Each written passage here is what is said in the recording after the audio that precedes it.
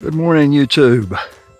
We left Montana yesterday and drove most of the day, and we arrived at this campsite last night about 10 o'clock. This is the Bighorn National Forest in Wyoming, near Buffalo, Wyoming. And we are in the Circle Park Creek area. The creek runs down there. And so this is dispersed camping. Now, we got here about 10 o'clock last night. Like I said, it was getting dark, and that's later than I like, but things took a little bit longer than I liked. So we went to all the designated campsites, or not all of them, but quite a few of them, and they were all packed. Last night was Friday night. This is Saturday morning. So it didn't surprise me that the campsites were packed. So we drove around a little bit longer and found a spot.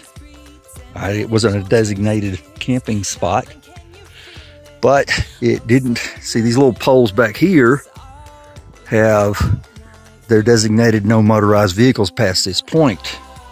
So we had quite a space between the road, the gravel road here, and these signs. Plus there were two former campfires. So we just backed it on up and parked it here for the night, and this is where we stayed. It was peaceful.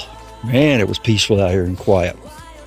Scenic. The only animals I've seen so far are the blood-sucking mosquitoes, but it's been very hospitable out here.